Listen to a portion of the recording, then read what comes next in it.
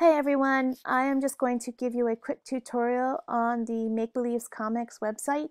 It's a pretty easy website. It's super user friendly, so it won't take long. When you click on the link, it should take you here for you to create your comic strip. And I know it's a little overwhelming because there's a ton of stuff on here, but all you really need to look for is the home button. And then next to the home button, it says create comics.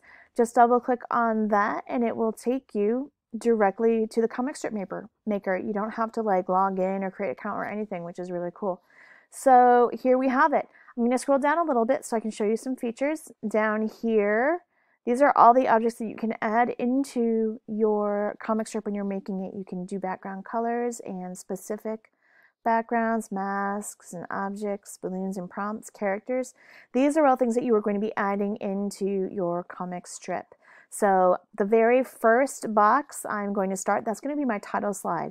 And I know what box I'm working on all the time because whatever box I am working on is going to be highlighted in red. So I want to do my first slide. And because I'm just doing a title, I'm going to do one real quick. I'm just going to add, here we go, a title box.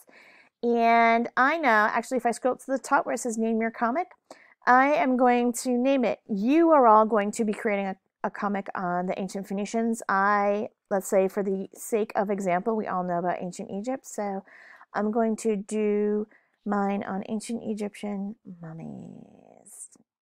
And then the author, which is myself, so I'm going to say Miss Ellen. And then I'm going to add in my title slide.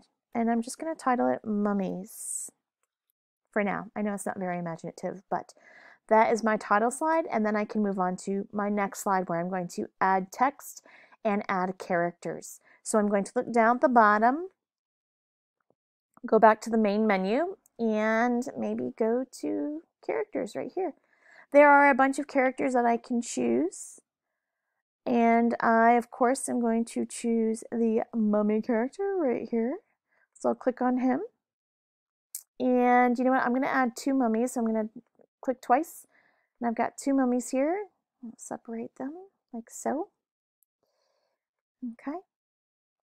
And then, you know what? Maybe I want to change the size of them too. On the little menu bar right here, whenever I want to move something around, there's this move button. And then to make something larger or smaller, I can scale it. So I'm going to click on this guy, make him a little smaller. There we go.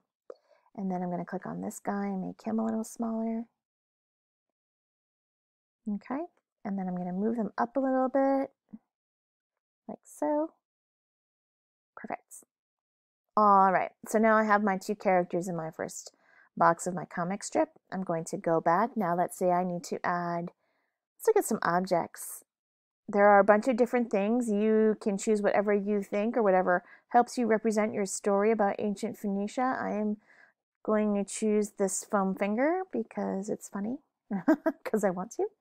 And I am going to put it on this mummy. Now again, that's a huge foam finger. It doesn't even fit. So I'm going to scale it, make it a little bit smaller. Right, move it so it fits. There we go. Okay.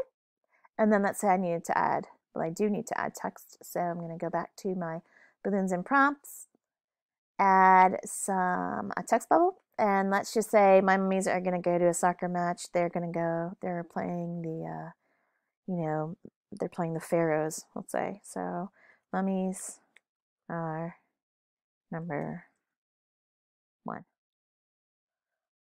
Here we go. And then I can move it. And oops.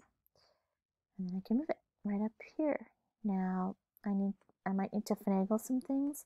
I'll move my mummy over, and then I'm going to move this over a little bit. There we go. So everything fits perfectly. Beautiful. Okay. You have creative freedom. You can add whatever you like as long as it is within the parameters of the instructions that I gave that go along with this. Add a little background right here. Here we go. I'm going to scale it, make it a little bit bigger. All right, so you can add what you like as long as you are following the instructions, okay? Have fun with it, you guys. It's a fun app to play with. Here we go, look at them, ancient Egypt, okay? when you are done, after you filled in the required amount of squares and you have all the text that you need, when you are done, you are going to go to where it says print an email over here in the right hand corner. If you click on that, you just have to go to number 3, put in your name, your email, and then you're going to email it to me. That's how you're going to submit it. Okay, you can't submit it through Google Classroom. It's easiest just to email it to me, so that's how I'm going to be expecting them. Okay, and that's it. Enjoy, have fun with it, you guys. I can't wait to look at them. Have fun.